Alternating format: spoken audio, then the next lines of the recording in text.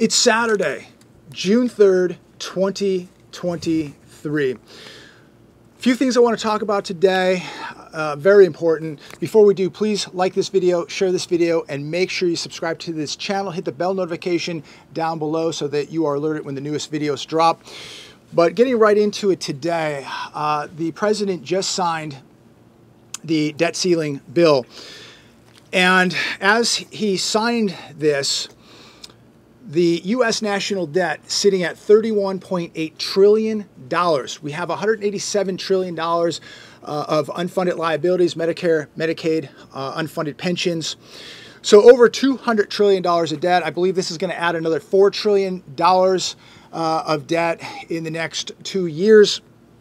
And I'm sure that everybody out there is going to sleep much better at night knowing that we've avoided a default, even though we're already bankrupt and we are defaulting presently because we are broke. We are printing money out of thin air. But most people will think that the danger is past us. Everything's okay. They signed the debt ceiling bill. Everything's going to be okay. But it really isn't, because we're going to print trillions and trillions of dollars out of thin air. And what is that going to do? It's going to devalue your dollar, your purchasing power, your standard of living, and it's going to continue to add gasoline to this inflation fire that they cannot get a hold of. And I think, no doubt, you're going to see another rate hike this June. I think you'll see another one in July. But ask yourself, is this really being fiscally responsible? Why can we not stop spending? We're going to continue to print money out of thin air. I mean, I wish I had a printing machine at my house that I could just print money out of thin air and just go buy stuff and be completely reckless. Is that how we should be acting as a nation? No, absolutely not. Nobody wants to feel the pain. Nobody wants to cut spending. And as long as we continue to think like that, we're going to continue going deeper into debt, and we are going to default. Maybe we're not going to default under this president. Maybe we default under the next president. Maybe we default, 2 presidents, 3 presidents from now.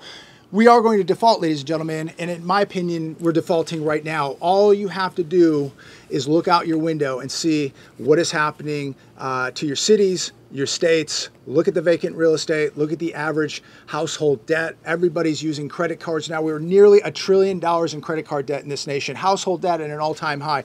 Auto debt, all-time high. Student loan debt, all-time high. Medical bills, all-time high. It just goes on and on and on, while the average consumer is paying the highest interest rates ever before to borrow money. And it's going to go much higher because they're going to continue raising rates. So they're telling us they've saved this country from default. They're telling us that this is a victory. I think it is not a victory. Nobody wants to take responsibility. People and politicians want to continue to spend. And unfortunately, the average household has the same mentality. They don't have a printing press, they have a credit card.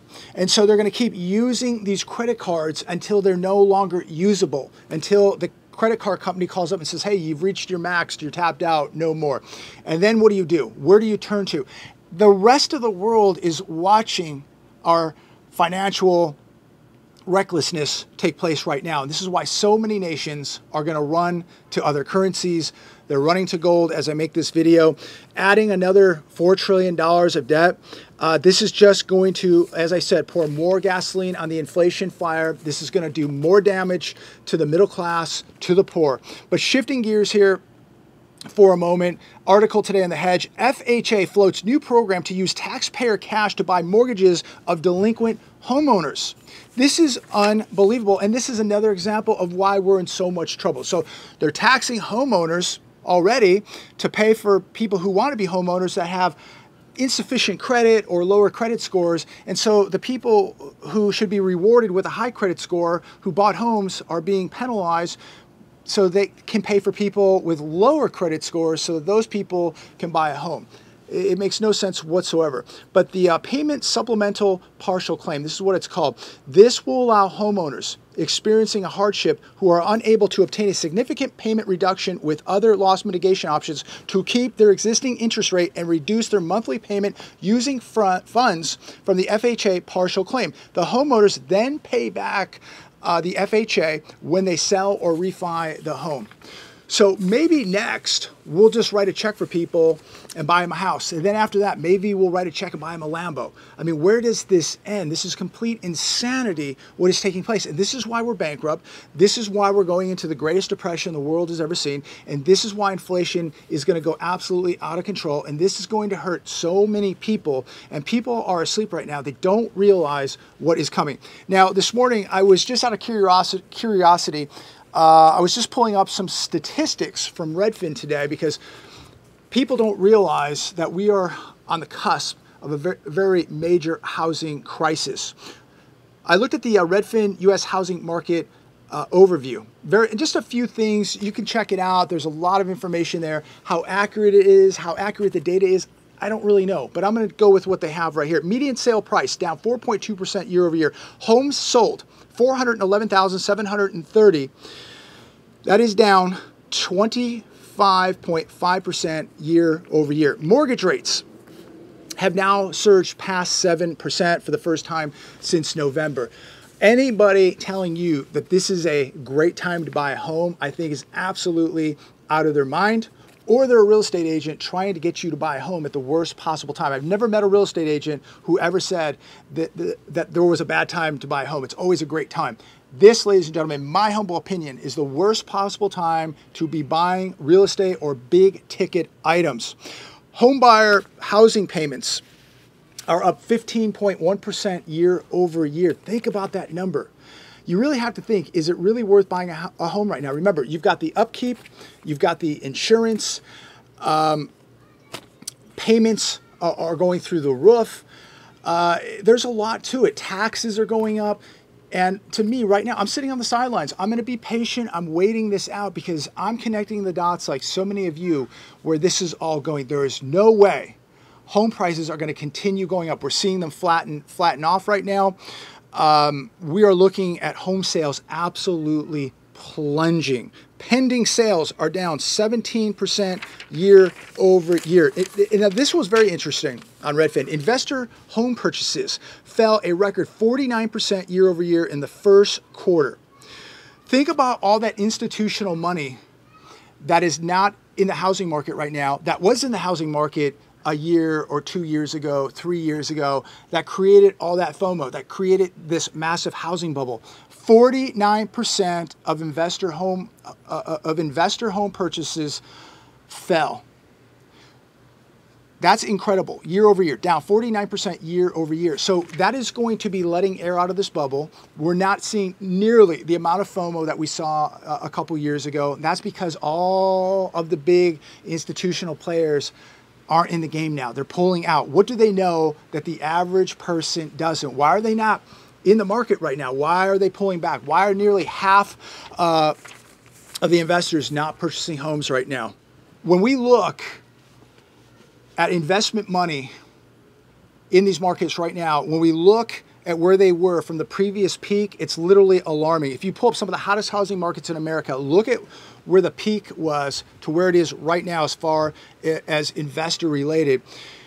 Investors in Phoenix, Arizona, investment money is down 65% from the peak. Anaheim, California, investor money down 32% from the peak. Atlanta down 66%. Denver down 50%. Fort Lauderdale down 46.9%. Jacksonville, Florida, investment money down 56.6% from the peak. Las Vegas down 60%. Nashville, Tennessee down 60%. Phoenix down 64%. The list goes on. Check it out. It goes on and on and on. Investors are not buying. And the big reason for that is the cap rates are plunging. And let's face it, many of these investors see the writing on the wall. They know what's coming, and they're sitting on the sidelines like many of you and myself are doing. The average mortgage has doubled since 2019. The average mortgage payment has literally doubled. So if you were paying back in mid-2019, you were paying $1,200 for a mortgage. Right now, you'd be paying this year, you'd be paying about $2,400 to $2,600 for that same mortgage. Inflation, mortgage rates, unemployment, the lack of qualified buyers, this is all going to force prices down. I don't care what anybody is telling you, ladies and gentlemen, the writing is on the wall. I know people will write to me, especially if their wife is selling real estate or they're a real estate agent. They're going to tell me how wrong I am. But ladies and gentlemen, boys and girls, take a look at the sales data. It is absolutely plunging. Orange County, San Bernardino, Riverside, Phoenix, Austin, Dallas, you continue to see sales plunging. You're seeing inventory skyrocketing. Days on market of these properties, days on market. These properties are getting stagnant. I'm looking at properties in the South. They're on the market 90 days, 100 days, 180 days, 200 days, 350 days, 400 days. Price reduction, price reduction, price reduction. They're not selling. Another article today coming from The Hedge. China's gold rush. Xi prepares for worst case scenario. Question is, are you yourself preparing for the worst case scenario? Looks like China is. Things are really happening behind the scenes. We're not being told about this. And while people are vaping, watching Netflix, playing golf today, doing whatever they're doing, watching cartoons, they're not paying attention, and they're going to get absolutely obliterated here. Andrew McGuire, in the article, delves into the unreported decision of the People's Bank of China to start preparing its 1.4 billion citizens for opting out of the US dollar and into gold. This is going to have a catastrophic effect on your standard of living, the standard of living of 99% of the people in this country. It's going to have a huge impact on the supply of gold and on the price of gold. Anybody that thinks that gold 5 years from now, 10 years from now is going to be less than it is today, I think you need help. I really do. You look at the data, you look at what's being reported, you look at the statistics, you look at what China's doing. Don't believe everything you hear, but start watching what the central banks are doing, what China's doing. Not what you're being told with somebody wearing a $2,000 suit on a financial channel. What are the financial banks doing? What is China doing? They are stockpiling this stuff. They can't get enough of it. And by doing this, you're getting out of the system. You know, people always ask for answers. Well, one thing I can say today is, if you're holding more gold and silver and less dollars, you're getting out of the system. And I believe that the people who have assets like gold, like silver, like land, like income-producing real estate, these people are going to survive. They're going to do quite well. But, you know, I'm starting to do more what China's doing. I'm doing more what the central banks are doing. Because things are collapsing right now. The world sees America collapsing right now. They see our financial system collapsing. They see our society collapsing. They see our morality collapsing, our spirituality collapsing. They're watching it all unfold. They don't want any part of this. They're going to the bricks. They're going to gold. And this decline is happening right before our very eyes. You don't have to read about it. You don't have to take somebody's word for it. Just go out and drive around your shopping malls, drive out to your urban cities. Many of you just drive into your local municipalities and you see the vacant buildings. You see the stores that have gone out of business. You're talking to your neighbors. You're talking to your family members. People you know and I know are out of work. We know, and you know and I know, people who are really struggling right now. Some of you know people who are homeless right now. We're going to know a lot more people who are going to be homeless in the next couple years. And unfortunately, it's going to be the poor that suffer first with this demolition of the U.S. economy. It's going to be the poor that suffer first, and more people are going to follow. And it's going to continue to just take more people down. It's going to drag more people down. But the most susceptible first are the poor. And then it's just going to take its tentacles and reach farther up, and then it's going to pull down the lower middle class, the upper middle class. And you're going to have either very, very rich, and you're going to have a lot of poor people in America, and we're seeing that happen right now. So my advice today, isolate yourself from the system the best that you can. Not saying, isolate, go off the grid and live in a mountain for the rest of your life. But don't keep all your money in a bank. If you don't have to keep your money in the bank, don't keep it in the bank. Get out of the system. Just have enough in there to pay your bills. Start using cash more instead of a debit card or a credit card. Use cash.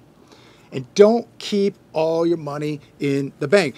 Don't be dependent on the system. Again, The people who are the most dependent on the system are going to get crushed first. And that's typically the poor, because the poor, well, what are they? They're waiting for that check every month. They're waiting for the WIC. They're waiting for SNAP. They're waiting for the benefits. They're dependent on the system. And when the system says, hey, we're not going to give you as much, or we're going to shut you off, that's what the system does. And there's no recourse. You're done. You starve. So break away from the system, because the system is breaking apart right now. The system is failing, and it's going to take a lot of people down with it. So the people who are still tied into the system are going to suffer the most, because they're dependent on the system. The people who are less dependent on the system, they're not going to suffer as much. And if you're completely out of the system, you have your debts paid off, you have cash, you have gold, you have silver, you have some land. You don't need the system. You are the system. You're going to, in my opinion, you're gonna prosper. You're gonna take advantage of some very, very bad situations. And I don't want to see anybody suffer, but there's going to be a lot of people suffering. And it is already too late for millions upon millions of people, because they're so entrenched in the system, so dependent on the system, they can't get out of the system now. And that's why I say be out of the system, have some side hustles going on. Have cash put away, have assets put away, have the mindset, have skills. The more skill sets you have, the less dependent you are on the system. So I'm going to leave it there today. Think about that. Comment down below. Let me know your thoughts. But it's a pretty hot day today. It's getting up there, mid-90s today. I think I'm going to take a jump in the pool here and cool down, throw Nugget in the pool here, let her play. But, you know, it's really... It's so sad. I don't really have the words to describe sometimes how I'm feeling with just how sad it is to watch what is happening. And it's going to be so sad to watch this happen to so many people, because you're going to know people, I'm going to know people who are going to be absolutely obliterated here very, very soon. And I don't know if it's 6 months from now, a year from now, 6 years from now, but every day that we have, every minute that we have, we should be doing something proactive to prepare for what is coming. How many of you, if the lights went out tomorrow, the bank shut down tomorrow, how many of you could survive for 3 days, 5 days, 10 days, 20 days, 30 days? Ask yourself that. If the power went down tomorrow, grid down, cyber attack, whatever the case may be, natural disaster, man-made disaster, how long could you go? How long could you go? I would say most people could probably go 3 days, and that's it. I'd say the majority of this country goes 3 days, and then they're in big trouble. People physically would have a hard time dealing with it. Mentally, if they can't access their phones or the internet, they would literally be breaking down. And we know that 9 meals away, with people not eating, with 9 meals, minus 9 meals from people's diet, and you got chaos. You have chaos. And today, where people can they can order their food on an app and have it delivered to their house. They don't even have to get off the couch. They just have it delivered to their house, or, you know, literally every block, there's fast food everywhere. It's just everywhere. Imagine if that all stopped. What would the average person do? They would be out of their minds. They would be chaotic. And everybody would be wanting to blame somebody. And at that point, ladies and gentlemen, we're going to wake up one day and some huge event will have taken place. And most of the country is going to wonder what happened, and they're going to wonder who they can blame. That's not my strategy. That's not your strategy. It's too late to blame. The only person you can blame at that point is the person in the mirror. At that time, it's a matter of how much cash can I get to? How much gold and silver can I get to? Are my debts paid off? How much food do I have? How much water do I have? How long can I last? And can I protect myself? That's the only questions I'll be asking myself. It's too late for the blame game. It doesn't matter who did it, what politician, what bank, what country. It doesn't matter. Now it's a matter, can you survive? Can you get through it? Can you take care of your family? Can you feed your family? Can you protect your family?